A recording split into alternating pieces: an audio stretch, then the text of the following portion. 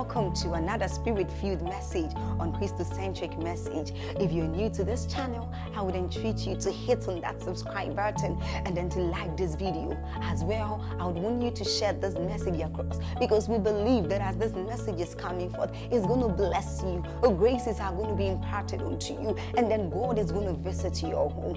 Thank you for watching. Stay blessed. The question I have, this is not even really what I want to share tonight, but I just want to talk about it. What dimension of the kingdom have you rejected? There are many of us who have been taught, probably by our men of God, don't listen to so person's messages. Don't listen to so person's tape. Throw it away.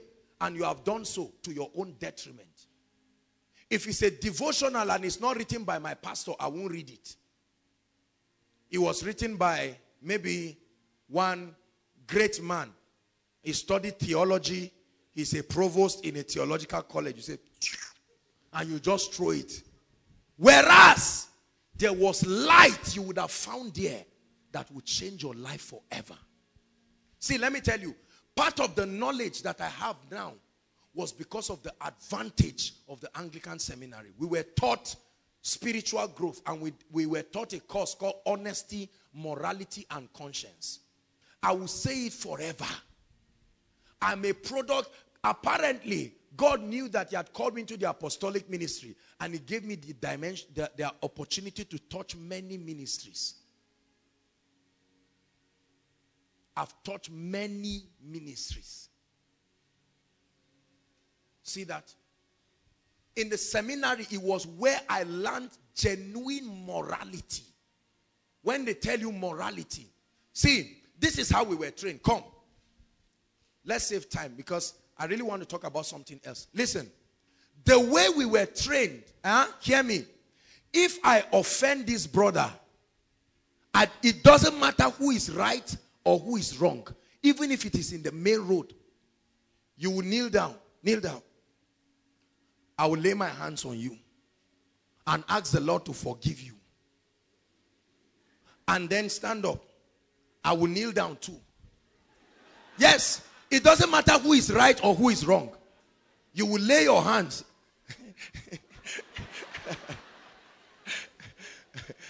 Praise the Lord.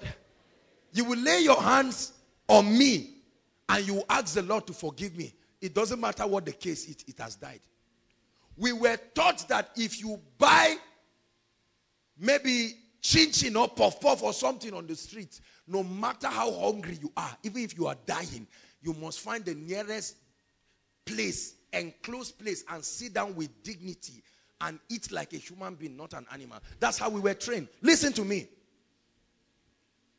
They did not teach us on the baptism of the Holy Spirit. But brothers and sisters, part of these virtues, are you getting me, is what has kept us to be disciplined today. Oh, they didn't tolerate nonsense. My goodness. If you are supposed to pray from so time. I remember then we had to cram the Apostles' Creed. So long as your father brought you there, you must learn it. Whatever you believe is your cup of tea. Whether you're a Christian, you're a non-Christian, we had to learn it. And then the man, that was my first experience with, writing and documenting teachings that I sit down with God and I write something. He prepared a quiet time manual by himself.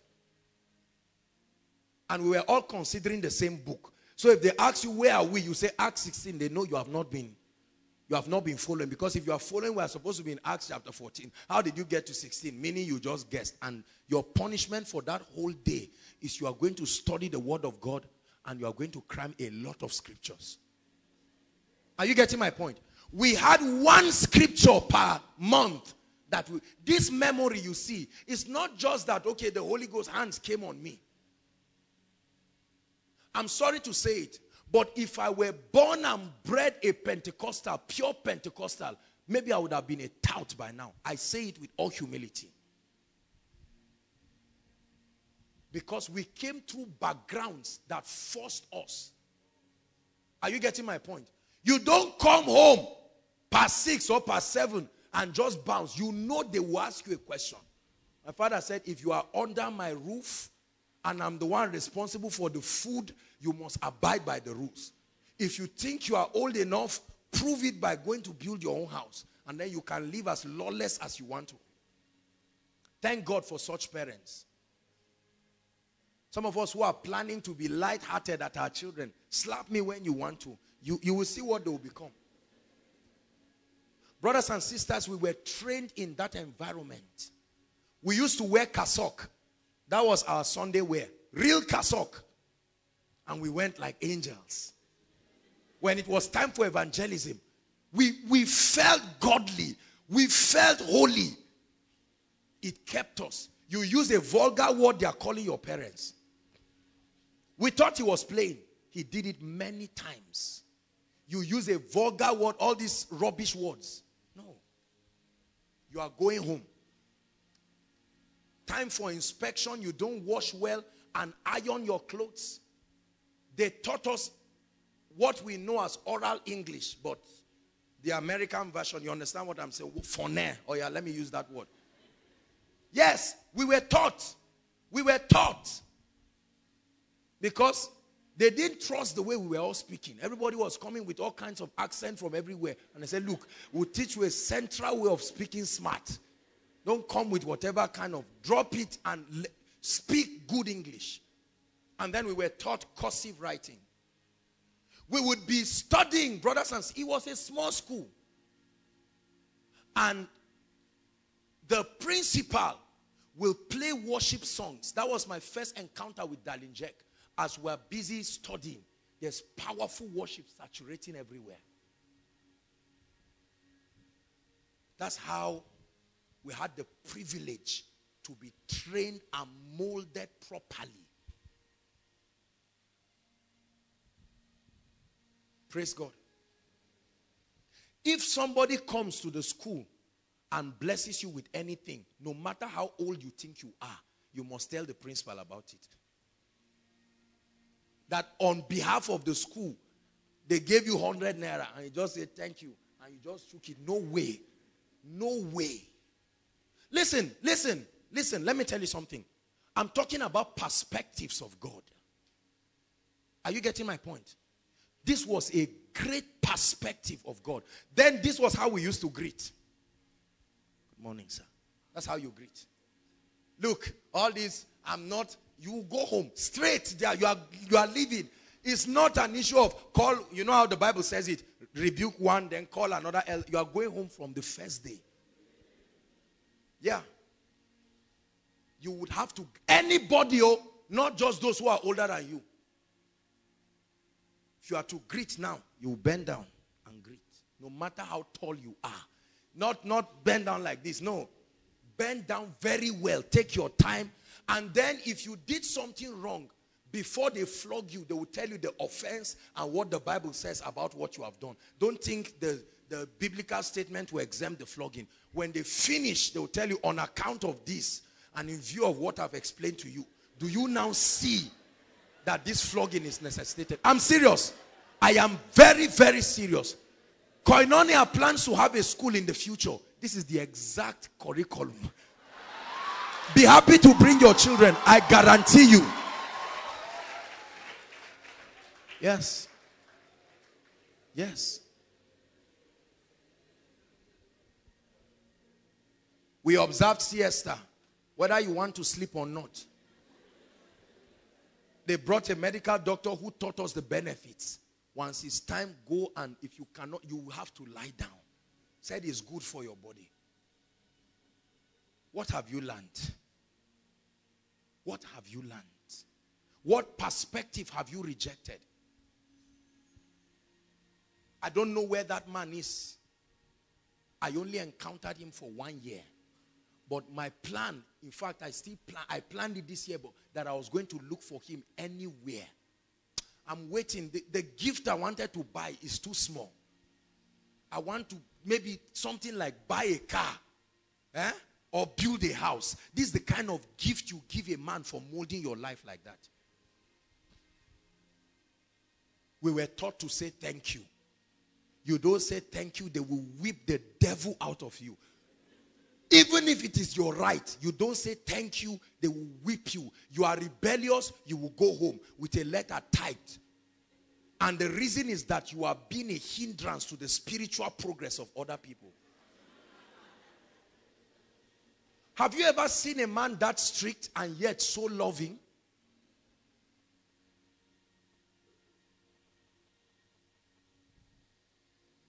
We were taught that a woman who is not your wife, if you don't take care, is dangerous. We were taught that. So all this mindset people had, all this boyfriend and girlfriend thing people, I never got into those things. We were advised from day one, Jesus is coming.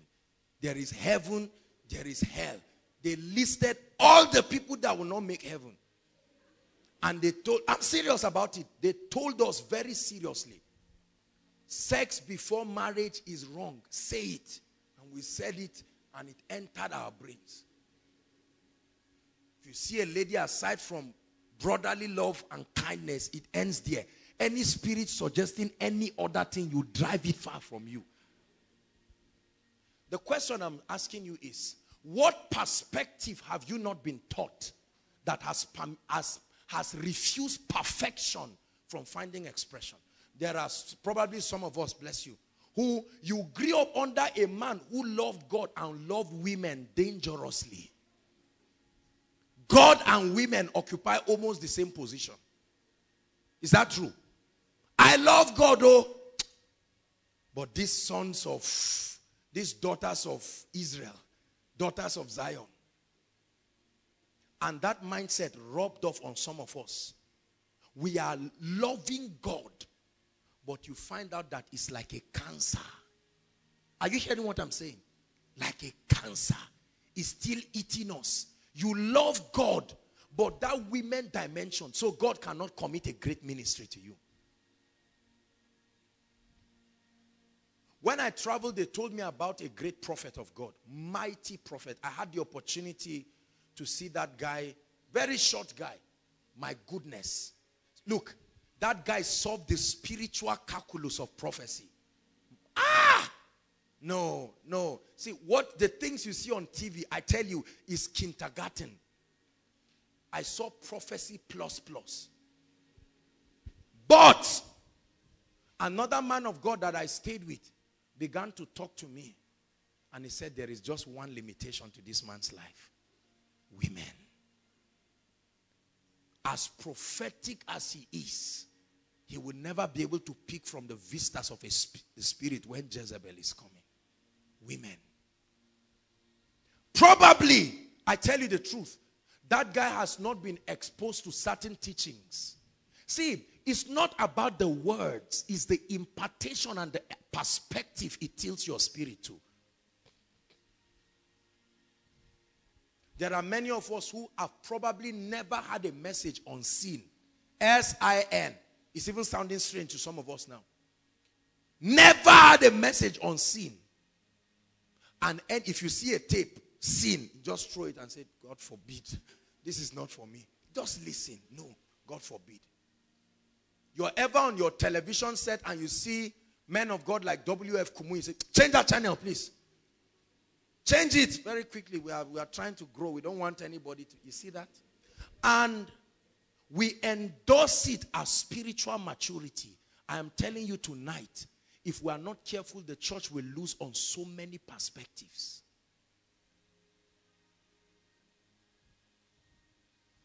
Praise the Lord. I remember I went to minister, I think it was with Ike, we traveled 2 years or so ago.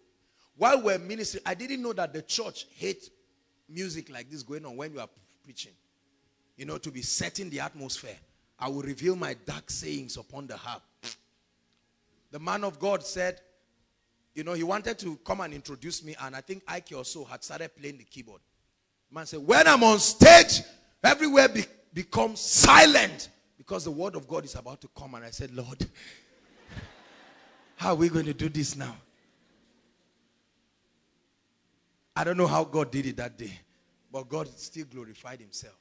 Everybody say perspectives. Say perspectives. You need to open yourself to other perspectives that are available in the body.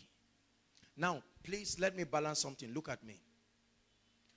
As a pastor, you are responsible for the primary spiritual feeding of your people. Pastor there does not just mean pastoral office. As a shepherd or a leader. Are you getting my point? You cannot allow your sheep to just be victims of any doctrine and any theology. It is irresponsible. It's the same thing as having children and leaving your gate open. And you see one man coming to talk to your daughter and you say, when you are done, please come inside. One day you won't see her again. She has run away based on what the person was telling her. Is that true?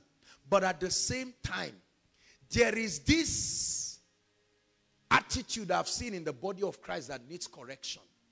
This ownership attitude. Have you seen that kind of thing? It's dangerous. If you are a pastor here or a man of God in ministry and you are involved in it, stop it. This overprotection of people. Where did you go to? I went for a conference. Where? In Ibadan. Which man of God did you go to listen to? So you are trying to say what I'm giving you is not enough. It's called insecurity. It's called insecurity. So we men of God sometimes have stopped believers from receiving other dimensions that are resident in God. Are you getting what I'm saying?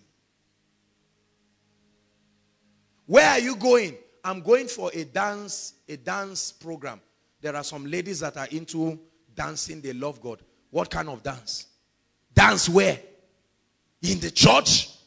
You are going to watch dance. This is how all of you have become corrupt. Whereas, these people have been fasting and praying for days. And say, Lord, through this ministry, affect somebody. So you carry that mindset that everybody you see dancing is a devil. Yet David danced. Yet it was because Herod's daughter danced that the head of John the Baptist went. Are you following what I'm saying?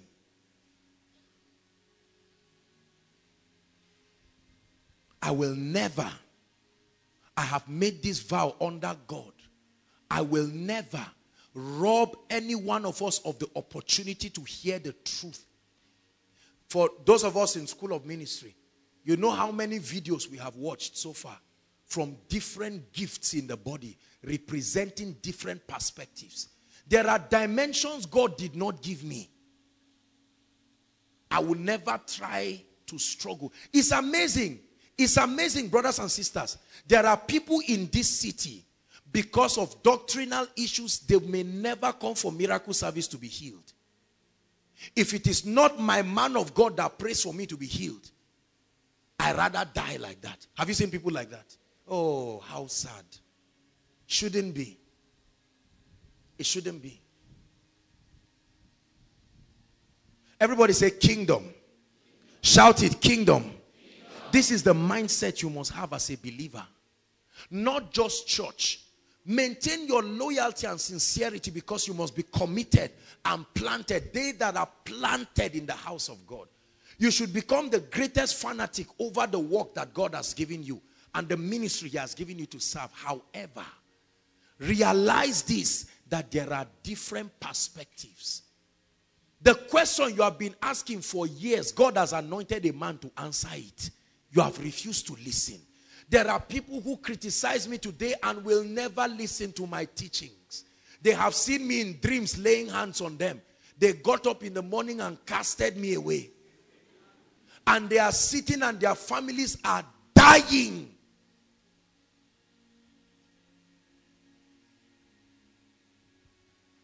Probably some of you are like that even as you are standing right now. You must embrace what the Spirit of God is doing in the body of Christ. You must embrace what the Spirit of God is doing in the body of Christ. And the way you do that is by celebrating what He's doing across the life. See, let me tell you. If you find yourself being initiated into this ministry of criticism, to see somebody like our daddy now, And then you begin to talk against him and criticize him and say a lot of things in a bid to prove spirituality. I'm telling you the diagnosis: you are a child. Hallelujah. I've had the opportunity to hear young people like myself preach, and I've been amazed at the arrogance with which they spoke with. It scared me in a way that I said, ah! And then it's amazing because in all sincerity, some of these ministries, it's not even maybe membership. No, it's not membership. It's not prosperity. It's not even healing. It's not even demonstration of the anointing. You are average in everything, yet you are standing audaciously to talk about people. If you are involved in that, hear me now. Repent. There is a way. It seems right to you, but God is speaking to you that the end thereof are the ways of death. Are you getting what I'm saying? There are many of you, you have criticized prayer ministries. You see people praying and you look and say, it's not all about prayer, prayer, prayer, prayer. Shut up. You are speaking based on the perspective you have seen. You see believers gather around and they are praying and you are speaking, castigating people. Say it's not all about prayer, it's all about the word of God. Could it be that there is something you are not seeing? There are others who look at ministers that are calm, maybe people like Selman and the rest, and you just feel these guys are not as hot as I want. What authority do you have?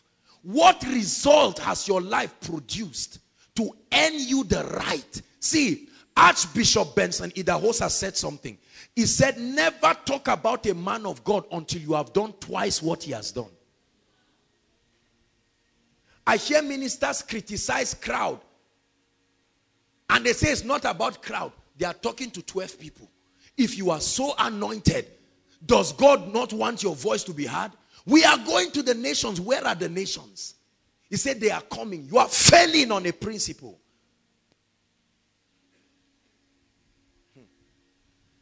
There are lots of ministries.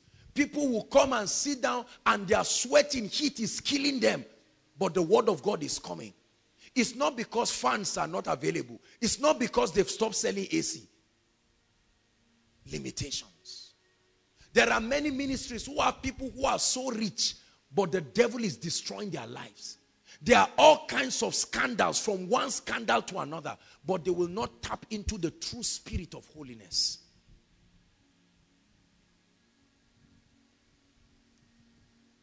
Open our eyes. See, you must diligently open yourself to the perspective that you see lacking in your spiritual life. Are you getting my point? If you find out that you are not prayerful, go and get messages of Archbishop Duncan Williams. Let him impart this. It will come. Oh yes, it will land on you for sure. You find out that there is lack of excellence in your life. Go and look for messages by people like Matthew Ashimolo or Sama Deyemi, and add that touch of excellence to your spirituality. You think you're a lazy man of God. You quote every scripture wrongly, but the power of God still moves. You are theologically wrong. Your presentation on stage is wrong. You know nothing about homiletics. You do not have the accurate understanding of the presentation of the gospel. Go and find some of the pastors in our Orthodox churches that spent decades in Bible schools getting masters and PhD, and sit down. Let them tell you a little about church history. Let them tell you a little about homiletics. Let it add to what you have. They may not be able to heal your sick body, but they can add a touch that will take your ministry to the next level. Is somebody hearing what God is saying? Don't sit down there tied up and say, it has to be this way. It is my way. The jawbone of an ass has never been a weapon of war. Has it ever been a weapon of war? Never. But when situation came, he was able to discern Samson now, and he used the jawbone of an ass. If he was waiting for a knife, he would have died there. Who told you knife is the only weapon they use for war? Have you found out that there is a God who can put power upon the jawbone of an ass? That's why there are many of you, once you see the anointing oil, or maybe you see somebody come with water like this and say, please pray on it for me. You now start saying, these are doctrines of demons. Who told you? Who told you is a doctrine of demons? Is it what you were taught, or is it what God revealed to you? Somebody now comes and says, I see an angel. You say it's witchcraft. God never does. It is through the word.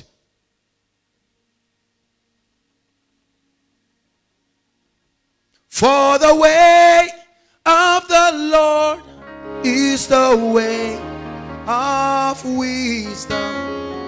I choose the way of the Lord.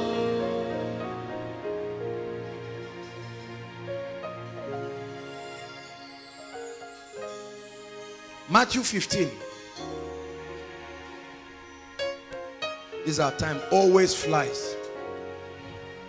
Did you know I've not even touched what I want to teach tonight? Well, we'll just pray. Even if we pray from here, at least you got something. Matthew 15. Verse 1. Matthew 15. Please, let's hurry up. Matthew 15.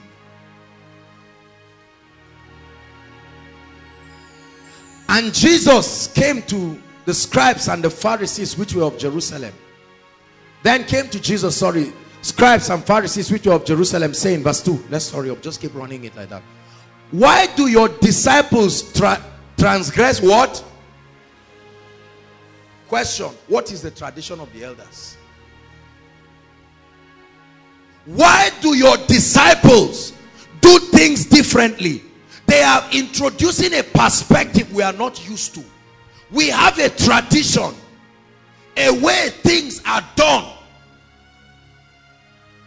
We don't believe in the laying on of hands. We don't believe that the power of God can come under someone. Why do your disciples transgress the traditions of men? For they wash not their hands when they eat bread. Next verse. But he answered and said, why do ye also transgress what? By. God is asking you a question. Which will you choose to uphold? To transgress the traditions of men. You are in a place and the Lord is asking you, lay hands on this sick body. And you say, no, Kai, I'm not used to it. I'm not saying go and be a rebel in your church. That's not what I'm saying. But you are in your house. They've never seen the laying on of hands, and God is saying, go ahead and do it. If you don't lay hands and rebuke the spirit of death, someone will die. And you transgress, please let's go back. You transgress the commandment of God so that you will keep your tradition. Next verse. For God commanded, saying, honor thy father and mother, and he that curseth father and mother, let him die the death. Next verse. But ye say, whosoever shall say to his father or his mother, it is a gift by whatsoever thou mightest be profited by me. Verse 6. And honor not his father and his mother, he shall be free. Thus have ye made the commandment of God of none effect. You can make the power of God, the word of God, the reality of spiritual things of none effect by tradition. Would you rather pray in tongues or be accepted among your friends who have said there's nothing? Praying in tongues is just jargon, it's just rubbish. But something in your spirit tells you there is a higher spiritual experience. It may not be your fault. You were not taught. But now that you have heard the word, it puts pressure on you to make a decision. Whether or not to embrace that which is spiritual or remain in the traditions of men.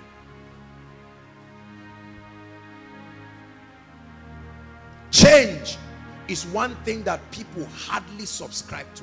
It's a difficult thing to change because we love things happening as usual. We love things happening normally. Let it be happening the way I have always known it.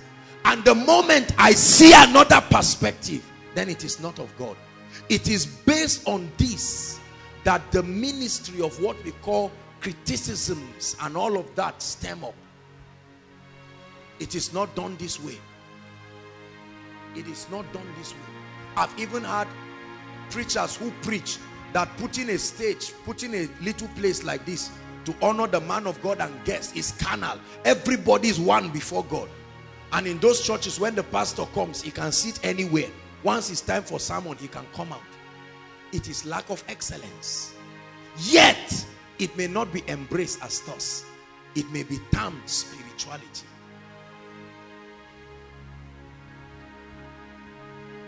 God is speaking to you.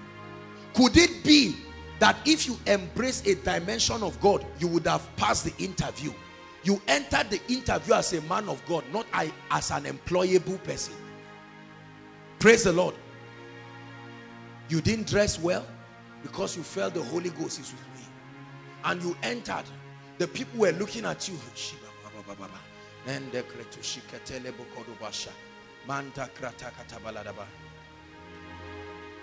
Young man, keep quiet. I can't keep quiet. This is what I believe. Because you were not taught the principles of excellence. You called it spirituality, but you've lost your job because of it. You were not taught diligence, that a Christian is also an agent of national transformation. And time to work in the office, you are fasting and praying, and you are not doing anything. You left your job undone. When it was time to promote you, you saw yourself being promoted in the spirit. Physically, they demoted you because you are not adding to the advancement of the group. Are you hearing what I'm saying? And there are people who just sit down and feel, I know all the principles. I know the principles of business expertise. I understand the psychology of communication.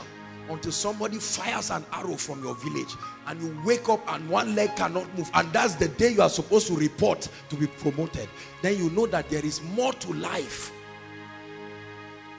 than psychology and philosophy. I'm telling you the truth. When Satan comes, he finds the dimension you have ignored in God. That becomes his access point in your life. So there are anointed but broke believers. There are rich but carnal believers who are going to hell. There are anointed believers with no character because they've been taught it's all about the anointing. Once the anointing is in a building, people must come. So you can be sleeping around, you are anointed.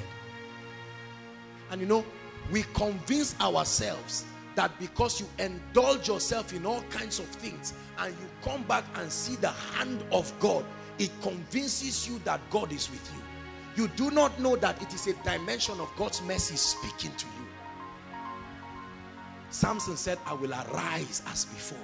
And all of a sudden he found out that his hair had gone. He said, you have been weighed, O king, in the balance. God weighs men. Oh, he won't weigh you in one day.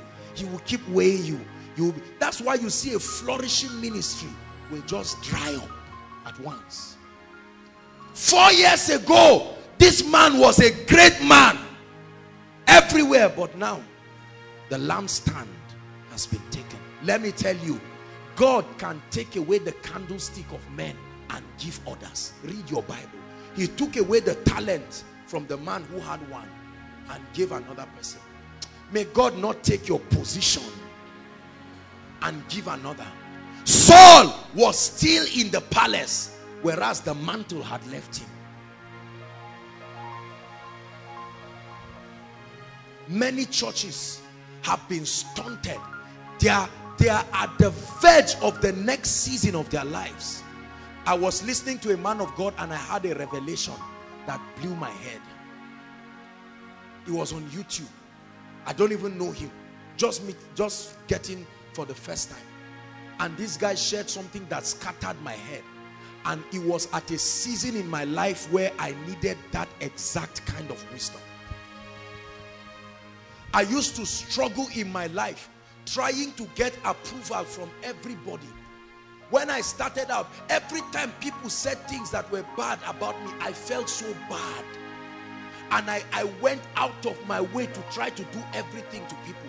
I could borrow money to give somebody else so that he will eat food with it and run into problems.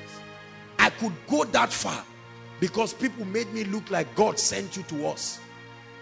And then I listened to an apostle of wisdom, Dr. Mike Murdoch, and he taught on certain mistakes he made when he started ministry. He said, never try to do to people what only God can do to them. Deliverance. That was it. I learned how to sleep soundly because I didn't used to sleep. I said, how can my sheep be awake and me I'm awake now? I read now that I am the good shepherd. That I am is Jesus Christ. Brothers and sisters, when it's time to walk, I walk. When it's time to sleep, I sleep. It is the keeper of Israel that does not sleep nor slumber. I am part of the fold of Israel. Are you seeing now? I don't know, maybe I would have died by now. That was part of the wisdom that made us to fix counseling session just once. It was getting too much. Everybody would call at every time. I became a receptionist. Hundreds of phone calls, like every 30 minutes someone is calling and the person can cry for 50. I was wearing out, literally. And then the Lord said, why don't you put something like that? Some of you are in that thing right now. You are owing everybody and you didn't do anything with the money because you want to be a good person. Visitors came to your house, you went and borrowed 10,000 naira to buy them spaghetti. You bought them books. You went to Jordan bookstore, bought books. I want you to be spiritual. Now you are in trouble and the people have turned their back and they are insulting you because you want a good name. Is someone learning something here? There are many of us, you are spiritual, but if only you learned that it is part of wisdom to delay gratification until God blesses you. Take life easy. No sharp. No. I will embrace every dimension that is relevant for the purpose that God has anointed and brought me in the earth. There are vessels. There are dimensions in the spirit. I want to be blessed and prosperous. I don't want to be a struggling man of God. I don't want Koinonia to be a struggling ministry. At the same time, I don't want to be a carnal man of God. I want to walk in true holiness and righteousness before the God of my salvation. I want to walk spiritually aligned. I want to be at the cutting edge of what God is doing. I don't want to go out, be extinct spiritually because I do not sustain the present truth of what the Holy Spirit is communicating. And so I open myself in the spirit to all of the dimensions that are possible. This is what Koinonia is all about. Opening us up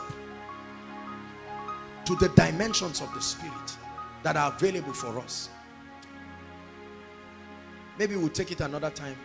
I actually plan on talking about divine direction. Very, very important. Can I just run through what I wrote like a note? Will that be okay? Because I know that someone needs this message. Divine direction. I'll just read it like a lecture. I'm sorry about it, okay? We'll have time to look at it again. I love you too much. It's pinching me. I don't want us to just go like that. I know that you've gotten something, but I just want to be able to bring in what we have prayed and prepared. To fulfill your assignment in life, you need divine guidance. Oh, this is very important. You need divine guidance. No man outgrows the need to be guided. No man. No matter how spiritual you are, you can never outgrow the need to be guided by God. Only a fool in his heart will say there is no God. Confusion, I wrote here, is part of the limitation of mankind. I was to share with us the need to seek spiritual direction, divine direction in our lives. Divine direction.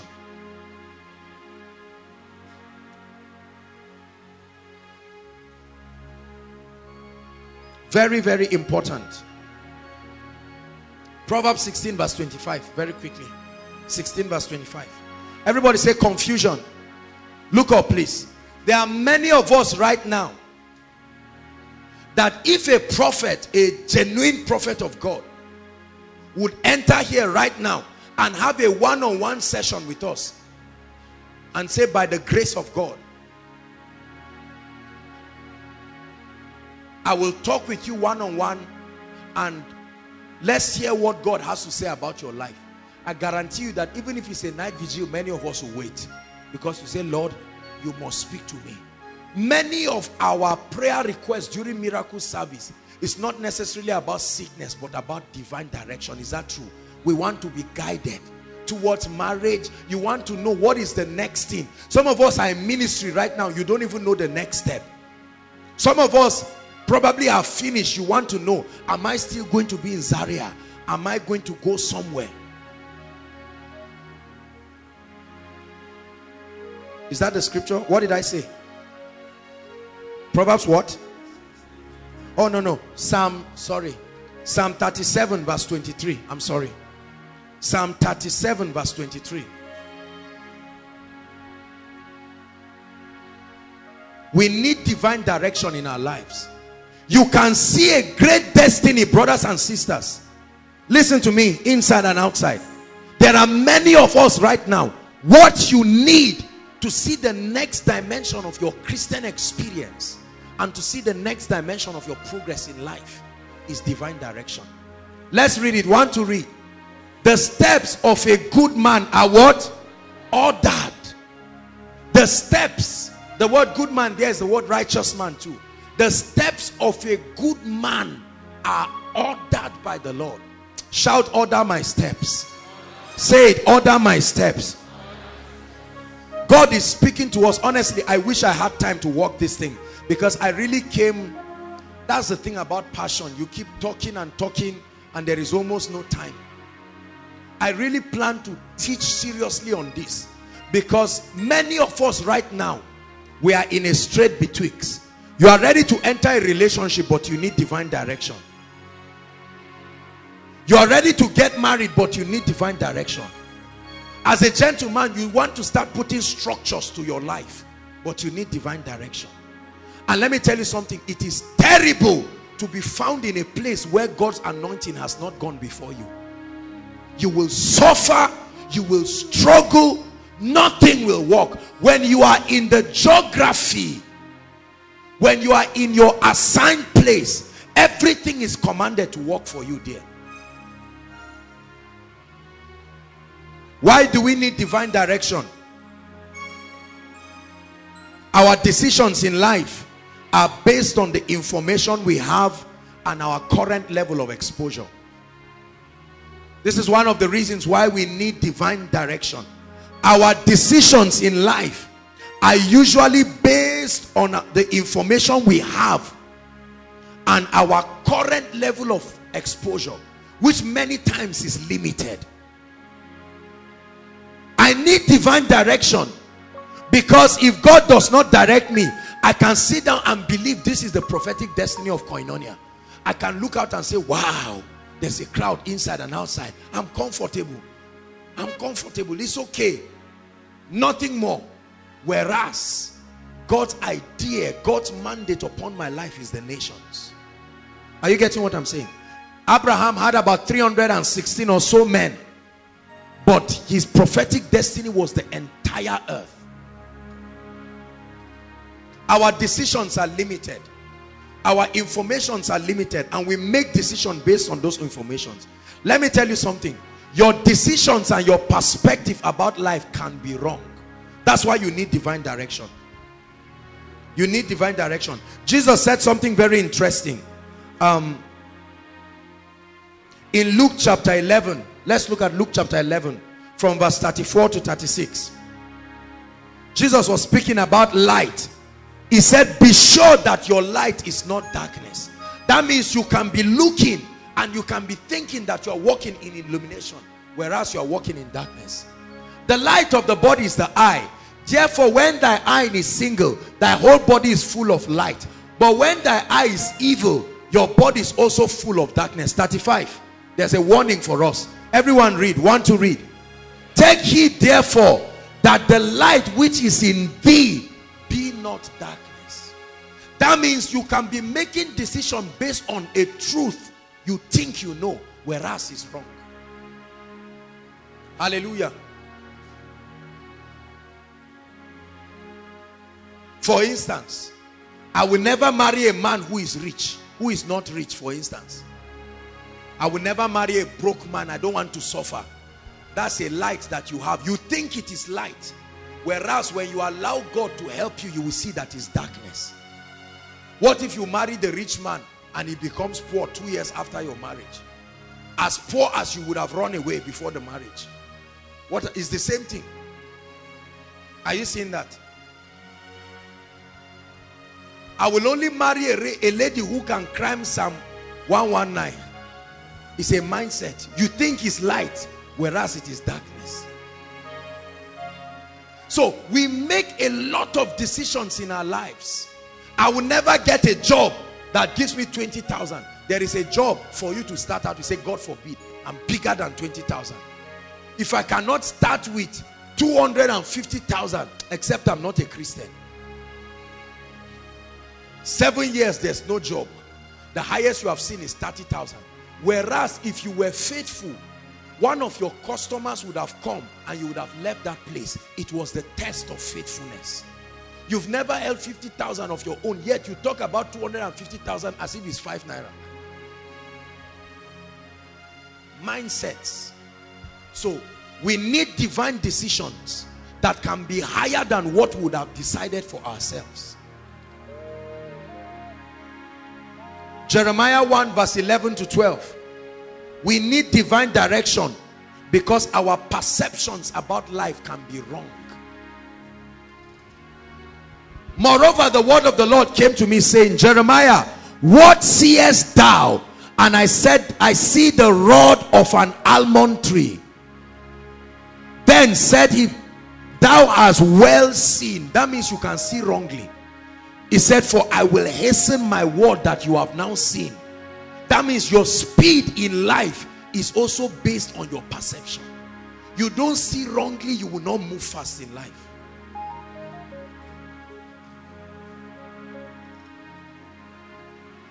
But the Bible says the steps of a good man are ordered by the Lord. Very quickly, what does it take to receive divine direction from God? I really feel sad. I'm just doing a lecture. I'm so sorry. Our time is gone and I want us to pray. Number one, requirements to be divinely directed by God. Number one, you must admit that you are limited. You must admit. You must break your pride and admit that you are limited. It is not, listen, it's not an insult. Look up, please. I want to teach you this about life. Please and please, do not be embarrassed when you find out you do not know everything. Are you hearing me?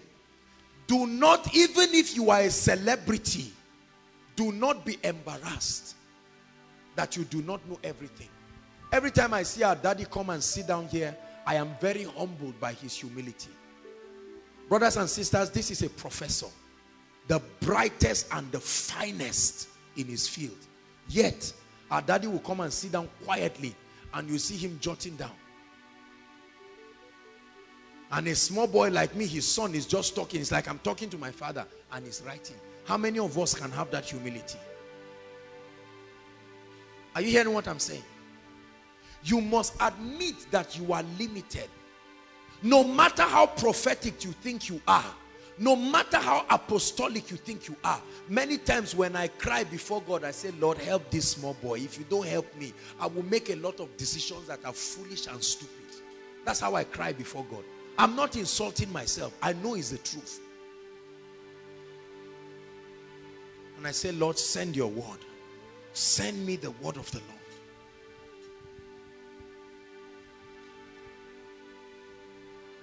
How many of us here can admit that I am great, but I am limited? if I depend on my strength alone, I will mix intelligent and foolish decisions. If you depend on your ability to choose a wife, you will choose nonsense. If you depend on your ability to choose a job, you may choose rubbish. It may look nice, but that is the road of perdition. If you choose where you want to stay by yourself, you say, I want to stay in Lagos or Abuja, Maitama or somewhere there, somewhere peaceful. I don't want, some of you are already laughing. But God is saying, that's not my path for you. You are saying, I take authority over it.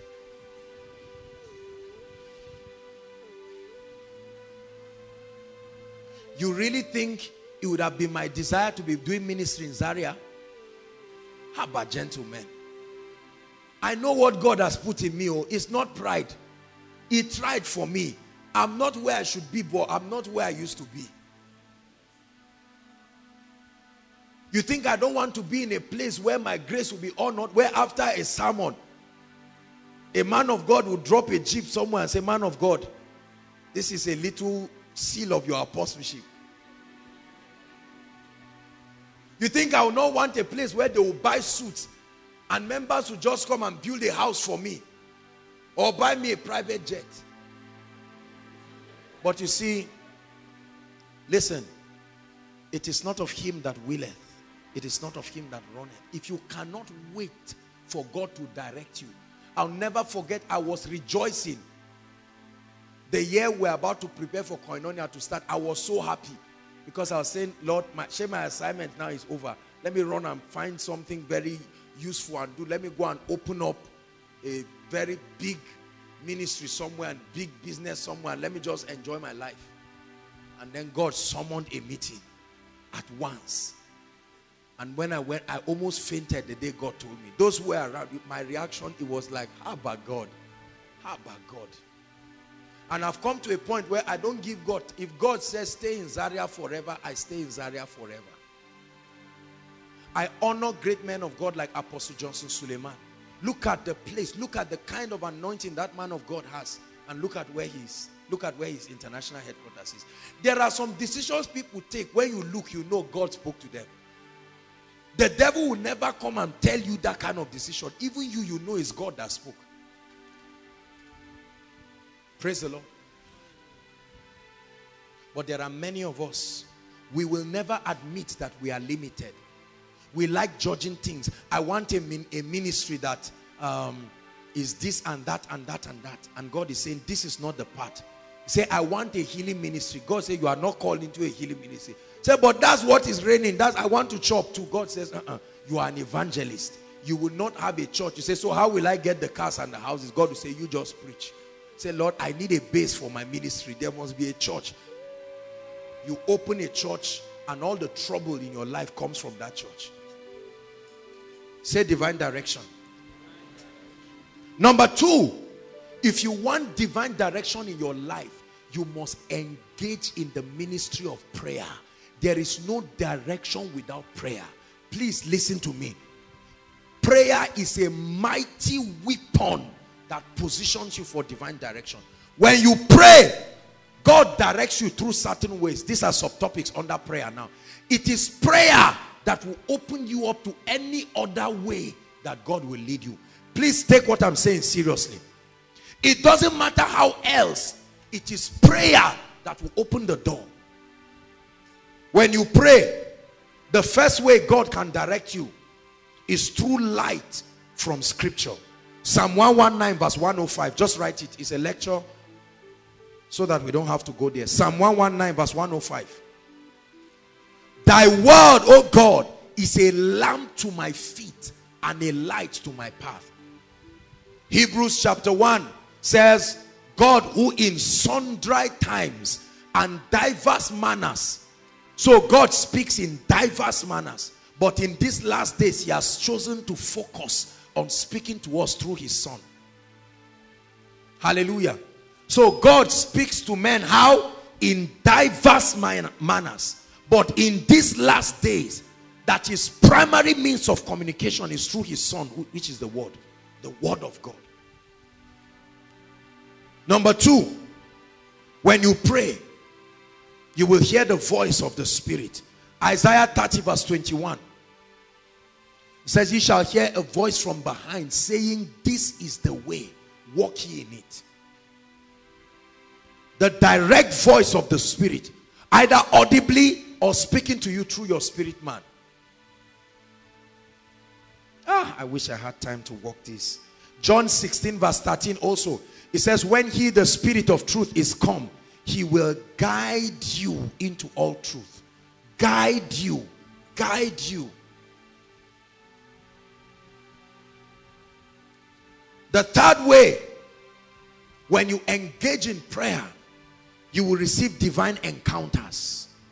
Dreams, visions, revelatory experiences.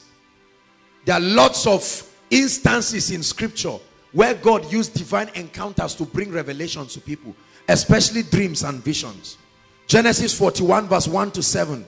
We see that the prophetic destiny of Egypt, they were forewarned. Genesis 41, don't turn there. Just write it, please. Verse 1 to 7. It was the Pharaoh who had a dream about the period of plenty and the period of lack. And it helped them to prepare. In Exodus chapter 3, verse 2 to 3, Moses had an encounter that revealed to him his prophetic destiny as a deliverer. It is one way God speaks and directs men. 1 Kings chapter 3 from verse 4 to 15. 1 Kings chapter 3 from verse 4 to 15. After Solomon loved the Lord and he offered 1,000 burnt offerings, the Bible says God came to him in a dream and he received an impartation, and God gave him certain revelations about the spirit of understanding that would be at work in him to rule Israel. In Acts chapter 9 and Acts chapter 10, they all record the conversion of Paul. Remember, it was a divine encounter. Paul had a vision where he saw Jesus Christ. And then he became blind. But even in his blindness, the Bible says he went to the house of Judas and Paul was praying. While he was praying, he saw who's the Ananias in a dream, in a vision coming, because that's what God told Ananias. He said, "Brother Saul, he's in a house, he prayed, and behold, he has seen you in a vision." So you can see how encounters connected men to their prophetic destiny. The fourth way God will give you divine direction and guidance in your life is through spiritual authorities. Fathers, mentors, deacons and elders, as we have it in our various, and then the aged ones too. Elderly people, not just elders in church. Men who have had the advantage of age in their lives. But my focus here is fatherhood and mentorship. One great platform to receive spiritual direction. You can be struggling over a thing for years and you meet a man and in 5 minutes he supplies wisdom to your life. Hallelujah. Wisdom to your life. I'll never forget one of our boards of trustees. I met him one time and we got talking and I was sharing with him about something, and while I was talking, to me it was a big mountain. I was sharing and he was just looking at me, and after I finished saying it, he just laughed. Do this, do this, do that, and that was the end of it. It's amazing that what is a mountain to you, somebody has been marching that mountain for many years. Hallelujah. It's amazing that we go through challenges in our lives and you think it will overwhelm you. I've shared it again and again, even with the little opportunity that God has given for ministry and counseling. When I talk to people, they come with seemingly mountains of challenges. And while they are talking, I'm just looking at them and wondering, is this it? This is what you call a mountain? And I just tell them, do this, do that, and that's the end of it. One of my great friends was struggling in ministry. Things were tied down, honestly. Things were really, really tied down.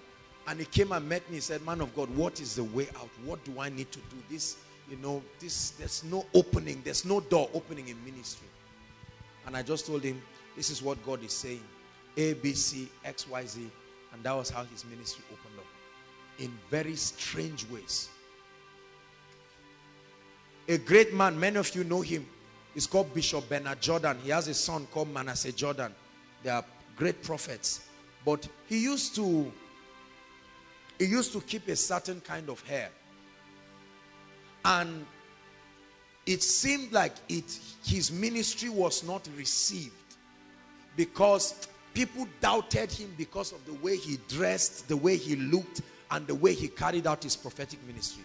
But genuine man of God, fabulously wonderful man of God. And one day Mike Murdoch called him and said, I want to have a meeting with you. He said, if you adjust A, B, C, D in your life, I think you will be an extremely great man of God. And he listened. And the moment he took those steps, brothers and sisters, it was another dimension. Wisdom. The last way that God can direct you is through the prophetic ministry. The prophetic ministry. Both the prophetic office and revelatory gifts of prophecy. I'll dwell here for 2 minutes and we'll pray. In 1 Samuel, write the scriptures. The encounter between Saul and Samuel was through the prophetic ministry. Direction came for his destiny through the prophetic ministry. 1 Samuel chapter 10 from verse 1 to 7.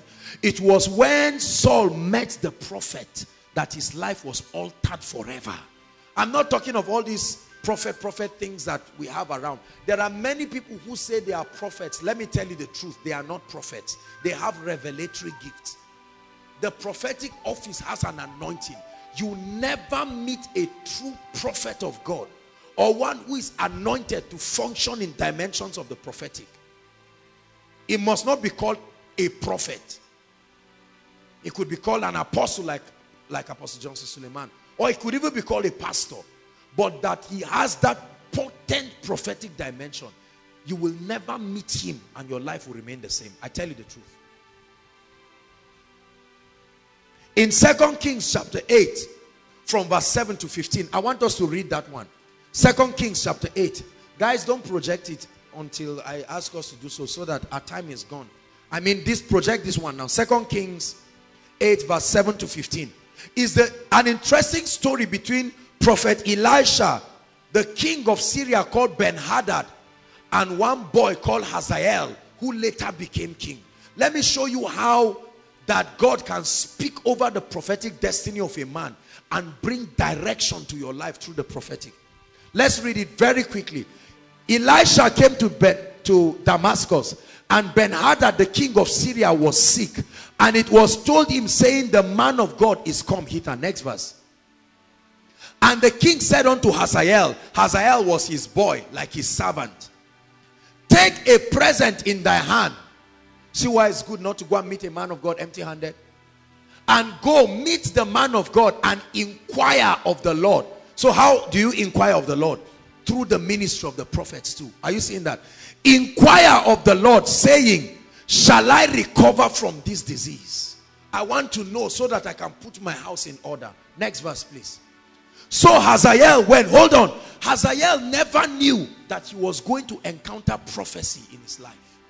Hazael went to meet the man of God and took a present with him, even of every good thing of Damascus, 40 camels burden, and came and stood before him and said, thy son Ben-Hadad, king of Syria, has sent me to thee, saying, shall I recover from this disease? Now watch this, verse 10. And Elisha said unto him, go and say unto the man of God, thou mayest certainly recover. He said, how be it? Let me tell you the truth. I'm just saying that so that the king will not kill you. The truth of the information is the king is going to die. How be it? The Lord has shown me that he shall surely die. Next verse. Watch this. I wish I had time. I would have acted the drama. And he settled his countenance. After speaking to him, the prophet just frowned his face and started crying. And Hazael said, what is wrong? The Bible says, he settled his countenance steadfastly until he was ashamed, and the man of God wept. Why did he weep? Next verse. And Hazael said, why weepeth my Lord? And he answered, because I know the evil that thou wilt do unto the children of Israel. Their strongholds shalt thou set on fire, and their young men wilt thou slay with the sword, and thou wilt dash their children and reap up their women with child. Prophecy revealing to a man the mistakes that he's going to make in his life. The next verse. And Hazael said, but what? Is thy servant a dog that he should do this great thing? And Elisha answered, the Lord had shown me that you are the king. I came as a boy, but by prophecy, God is showing that you will be king. But I'm telling you now, when you become king, correct your mistakes. This is what I'm seeing through prophecy. Correct it. You are going to be so carried away by royalty. You see how prophecy is powerful. And you can just look and say, you are going to marry, I'm joking, no? You are going to marry a man of God. But as you get married, I see that you can be very materialistic. Start praying about it. You see the power of prophecy, revealing things to us in our lives. Or be careful. I see an expansion coming, but I see that pride can take over your life. That's God speaking. Instead of arguing and say, God, me, you go back and say, Lord, I align with prophecy. 2 Kings 6 verse 25 down to the end tells us about the famine in Samaria and how the word of the Lord came through a genuine prophetic ministry, and in 24 hours it ended famine. 2 Kings chapter 6 from verse 25 to the end. And then in Isaiah 38 we read about Hezekiah. Hezekiah was a great man and he was sick unto death. And Isaiah the prophet came and said, put your house in order, thus saith the Lord, you shall surely die. And Isaiah turned his face to the wall and he started crying. He said, oh Lord, remember. And the Lord sends the prophet to go back and tell him, I have added. Let me pause. Let me pause and talk a bit. Just give me 1 minute to talk about this. Listen. Do you realize that it is important not just to hear what God said yesterday, but what he's saying now? Listen, God's plans does not change. His purposes does not change, sorry, but his plans can change. Please, I need you to get this. I really wanted to discuss this thing extensively, but I apologize. God can plan that you take a flight to Lagos, but because of evil, he can decide that you go by road. So the destination, you arrived, but the way to get there can change. Many of us tie ourselves down. God said this yesterday, and we never open ourselves to find out, could it be that God is saying something else? We feel if you bend to something else that God is saying, it proves that you did not hear God. I'm showing you now in Isaiah 38. A true prophet came with a word from the Lord. Are you hearing what I'm saying? This is very important.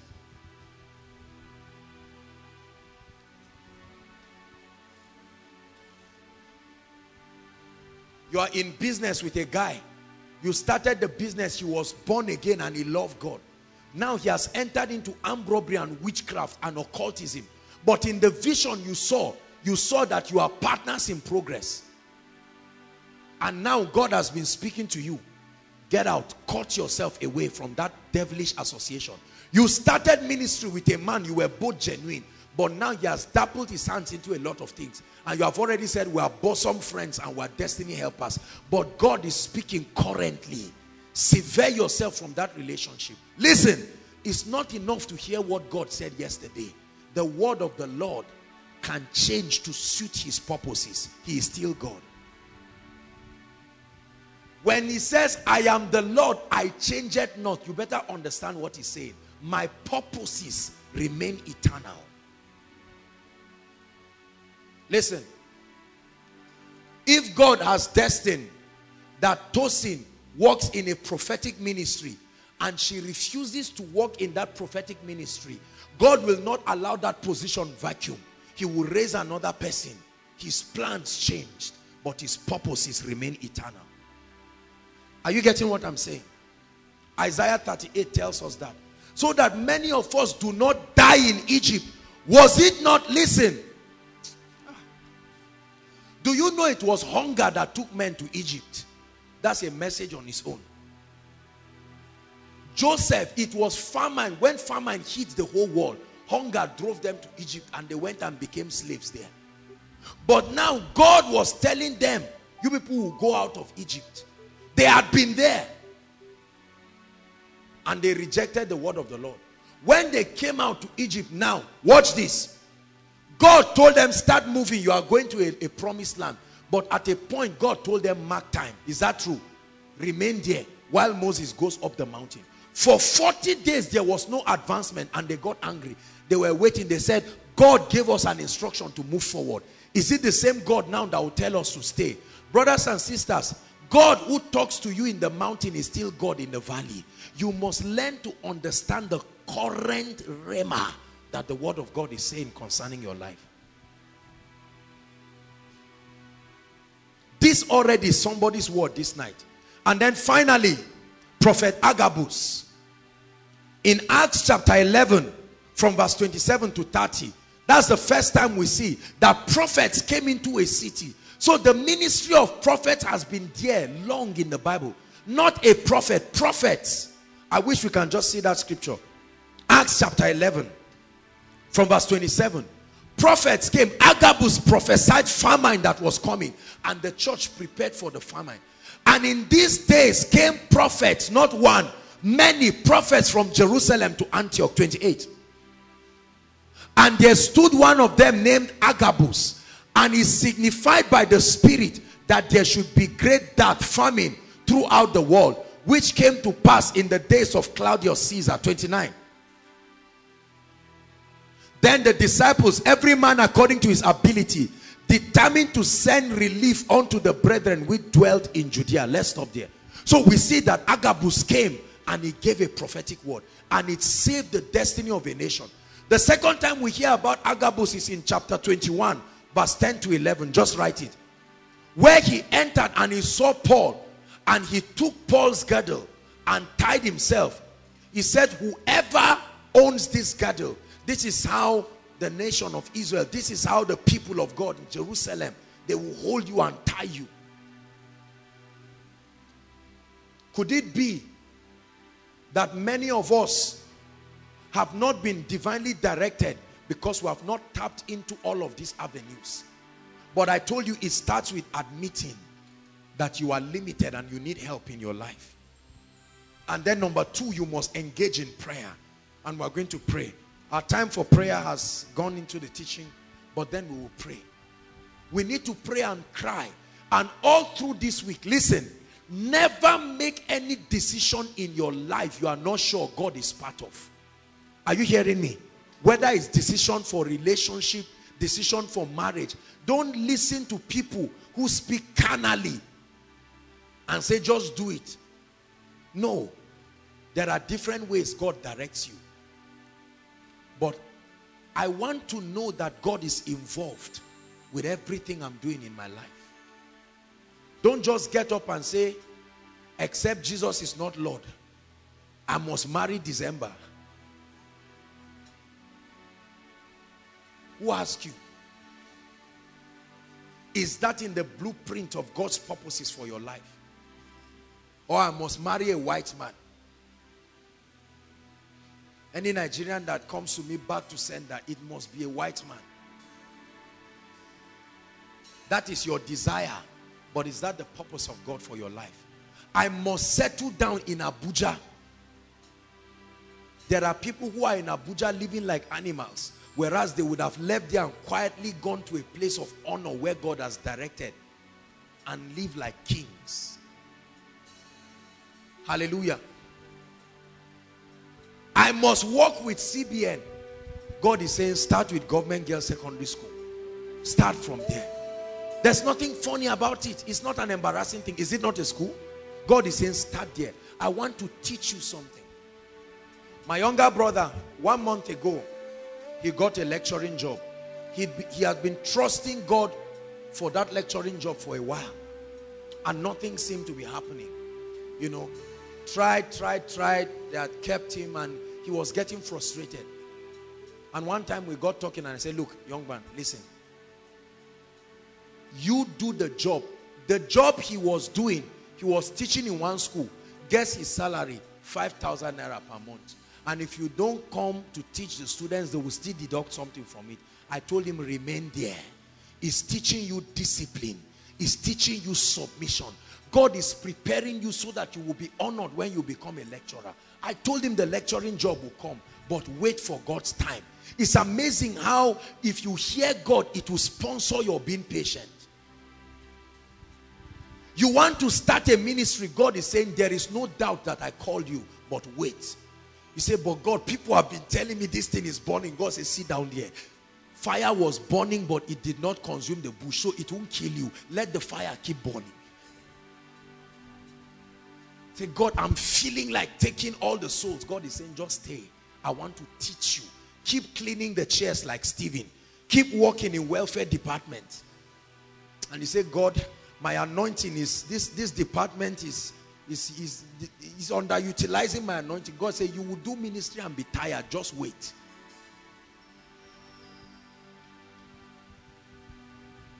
I remember one lady many years ago, she used to disturb me about marriage. It was such a serious issue.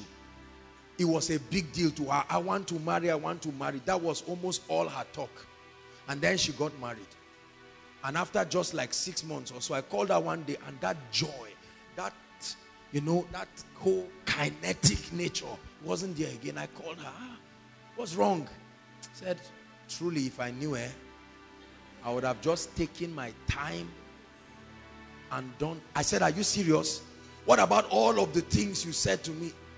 All of the joy, you want to raise your children a godly home. Where did it go? He said, it's still there, but I found out that any time you spend in taking your time is worth it. I said, really?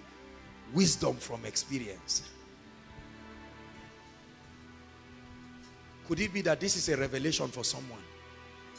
You finished school. You've done everything. For 1 year, you did not get a job. People think you don't have faith. God is teaching you the art of waiting. It will be relevant when you see the kind of job he gives you. And you, sister, nobody has come to ask you out. You are godly, you are virtuous. Oh Lord, are they not seeing me? God is saying, I shut their eyes. Because the quality of the man I want to bring requires preparation. Keep preparing yourself. And you will say, God, if you don't help me, I'm going to help myself. God says, it's okay. But if you can wait and follow through with me, the end is peace. Peninnah kept mocking Hannah. But the day Hannah had her own child, he was a prophet. Hallelujah. We are going to pray. Rise up on your feet.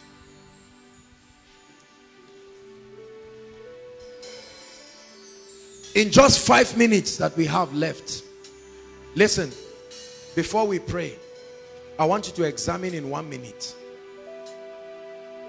all the wrong decisions that you have taken because you did not seek the assistance of the Holy Spirit.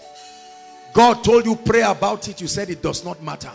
If only you prayed, if only you took out time, you probably would not have started the ministry. Now you've started the ministry and it's killing you. If only you took out time to pray, you would have known that that friend is a deceitful person. He looked like an angel. When he came, he told you he was a man of God. Little did you know that he was a wolf in sheep's clothing. But God was telling you pray. But you said, I'm in love. Lift your voice and begin to pray. And say, Lord, I refuse to move without you. I refuse to take decisions in life without you. No matter how achievable they look. You can become successful without God. But let me tell you something, brothers and sisters. It pays to be divinely directed. There is a way that seemeth right unto a man. There is a way of doing ministry that seems right. There is a way of doing business that seems right. There is a way of getting a job that seems right. There is a way of getting a husband and a wife that seems right. But the Bible says the end thereof are the ways of death. There is a way of trying to get the anointing. There is a way of trying to access revelation that seems right. Lift your voice and say, Lord, I don't trust myself outside of you. I need you to help me.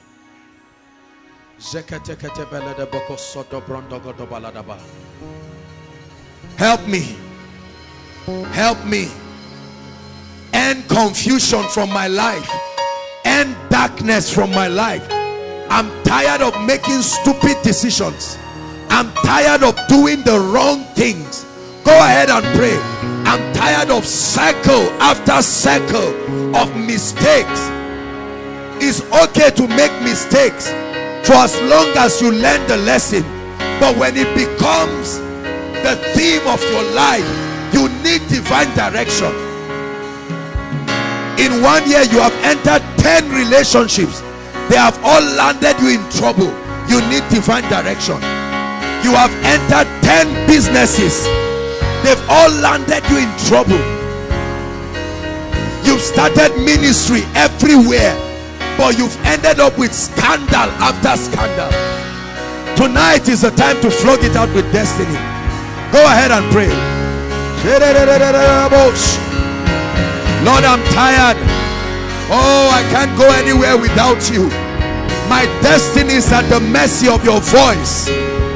My destiny is at the mercy of your word. Koinonia is at the mercy of your direction. Go ahead and pray. Just 2 prayer points tonight. Where is the place of my healing, oh God? Direct me. Where is the place of power? Where is the place where I will access light? Hallelujah. Hallelujah.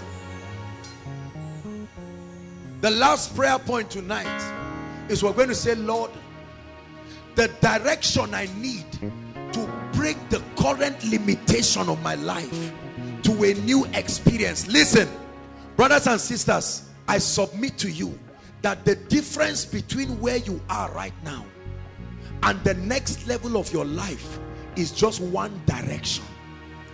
A journey of 40 days can be turned into 40 years when you do not know the road. Are you hearing what I'm saying? If only you were divinely directed, you would have gotten a job by now. You would have even been maritally settled. There are many people who are barren. If they can be directed to the right ministry, barrenness will bow at once. You are going to pray.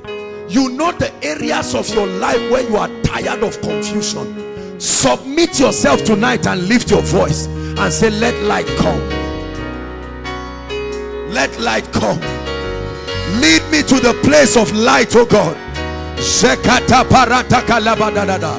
Are you praying tonight, inside and outside? Some of you, you're coming here tonight is the answer to the voice of God in your life, where you will hear truths that will connect you to the next level of destiny.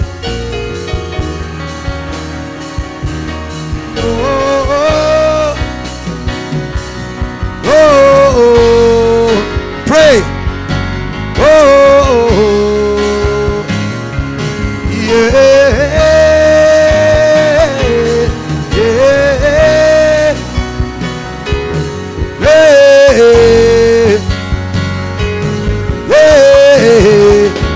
Lord, lead me to the place where I can learn authentic ministry. Lead me to the place where I can find mentorship and building. Direct me. Show me light from scripture. Show me where I need to settle down. I'm trusting you. Where is the next place of the assignment? Pray. Reveal it to me. I don't want to be in a place you are not directing. Lift up your voice and pray. Direct me to my wife. Direct me to my husband. Direct me to the assigned job. Direct me to the circle of friends. Direct me to the messages. Direct me to the encounters. Yeah, yeah,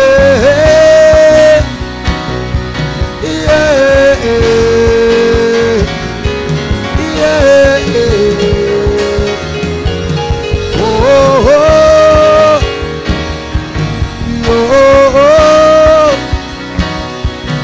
oh. Hallelujah. Hallelujah. Praise the Lord. Listen, between today and the miracle service on Friday, listen, pick any day of the week. It can be from tomorrow. Pick any day of the week and dedicate it to fast and pray. And the theme of that fasting is for divine direction in your life. Are you getting me? List all the things you know. Don't pretend like you have everything in order. You're going to say, Lord, this area, speak to me. I'm tired of silence from heaven. I want to provoke your voice. The messages you know by different men of God that have to talk about divine direction, get them. Sit under that anointing. Fast. 6 to 6, 6 to 4, and settle down. Not the kind of fasting that you are answering every call and you are doing everything. Settle. Pick a convenient date and settle down. And I assure you, some of you, as you are praying, you will fall asleep. And in that sleep, you will see what you have never seen. And that's what will connect you to the next level. Some of you, as you are praying for the first time, you will see a vision. A real vision. Some of you will hear the audible voice of God. Some of you, nothing spectacular may happen, but one direction from the word of God.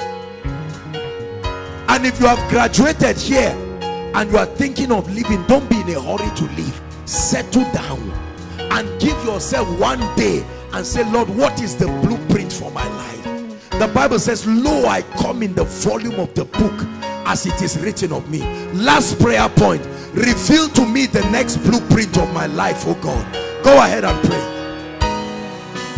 Where am I going from here? Maritally, financially, ministerially. Pray. I'm tired of confusion. I'm a final year student. In weeks I will be graduating. But oh Lord, open the heavens over me. I'm about to start ministry. I'm about to start a business. Open my eyes. I'm about to start a job. Give me direction. Yeah.